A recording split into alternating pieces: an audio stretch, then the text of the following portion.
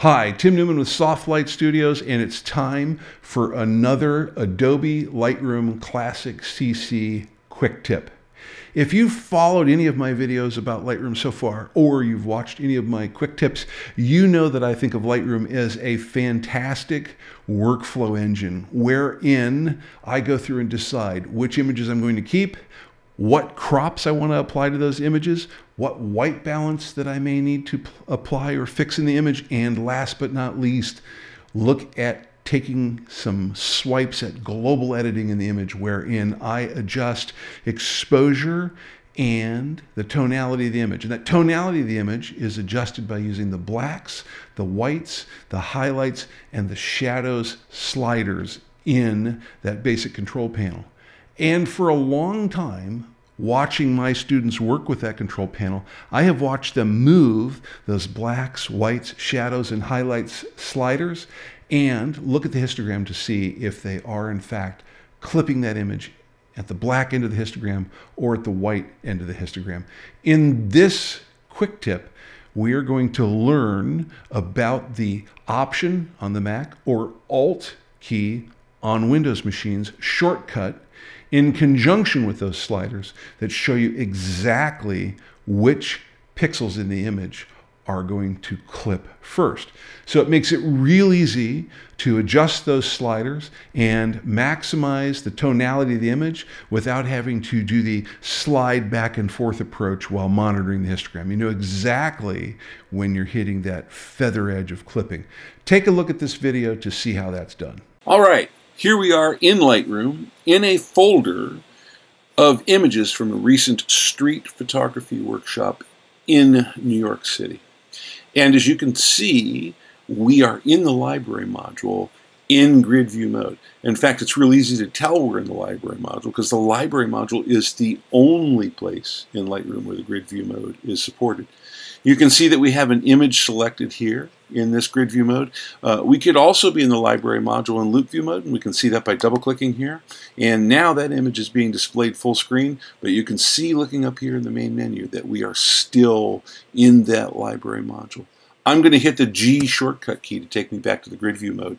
One thing I want to point out real quickly before we move on here, you can see that we do indeed have a library filter applied, and that is a filter looking at image attributes, and the image attribute that we're currently filtering on is any image that has the red color label applied to it is currently being shown. So that's just giving me a little subset out of all the images that might be in this folder. I'm just looking at 16 of them, as you can see down here in the little status strip down here, out of the total of 148 that are in that folder.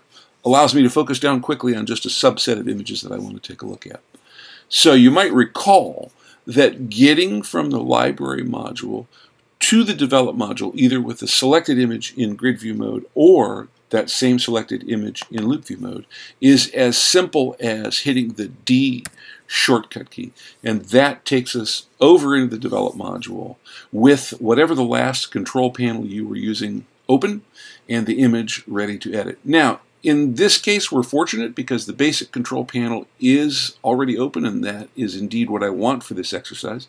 But if your basic control panel isn't open, just navigate your way through the control panels over here and click on the white triangle next to the word basic, and there, your control panel is set and ready to go. Okay, now, before we jump into the quick tip here that we want to show, let's take a look at the histogram up here. Lightroom's histogram shows the distribution of tonality of all the pixels in the image, and additionally has these nice little clipping indicators in the upper left-hand and right-hand corners of the histogram. If this clipping indicator happened to be turned on with a primary or secondary color in it, or all white, we would know that either individual channels, pairs of channels, or all three channels are clipping. In this case on this side, there's no data in here, so those pixels that are all the way to the left would be indicative of pixels that have no light captured in them at all. And over here on the right-hand side, this clipping indicator is associated with pixels that are completely clipped, i.e. all three channels, red, green, or blue, are completely saturated with light, and there is no tonality data in those pixel locations. Not a good thing for printing, and something that we want to keep an eye on. And historically, if we were adjusting the highlights, shadows, whites, and blacks sliders, we would be watching this histogram to make sure that we don't turn those clipping indicators on. So, as an example of what not to do, I'm going to take this black slider, and I'm going to push it over here to the left, and as soon as we see this white triangle illuminate here, that is Lightroom telling us that, hey, some of the pixels in your image are completely black in all three channels. Now, in this case, we're looking at a grayscale image, so it's only one channel, but if we were looking at a color image, we would be talking about the red, green, and blue channels. If I hover over this triangle for a second, you will notice, and I can't move my cursor off of here, otherwise that goes away, you will see that there are areas down here in the image where there are some blue pixels that have appeared. And if I hop off of there for a second, those blue pixels go away, come back on top of that triangle, those pixels are back. Those are the pixels that are completely black. Correspondingly, if I take my white slider here and I push it to the right, boosting my whites in my image, you will see that I have a clipping indicator showing up here in the right upper hand corner of the histogram. And if I hover over it, you can see there in the upper right hand corner of our image over there in loop view mode that we do indeed have some red pixels showing up there, indicating that these are pixels that are completely saturated with white. In this case, in this grayscale image, they are completely all white. If this were a color image, that would indicate that the red, green, and blue channels are all completely saturated with light. So, something we want to avoid at both ends of the histogram. You notice so far that I've had to hover over these triangles to get those colors to show up. There is a shortcut in Lightroom, the J key, that will turn those triangles on and leave them locked on. So now you can see, I can see both the blue, completely black pixels and the white, completely white pixels shown there by the blue and red pixels that you're seeing in the image. And the J shortcut key turns those indicators back on.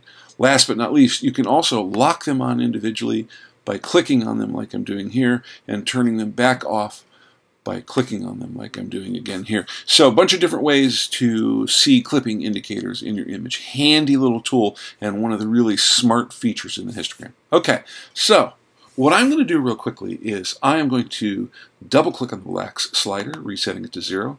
I'm going to double click on the white slider, resetting it to 0. And I am going to show you the tip that we came here for in the first place. Okay?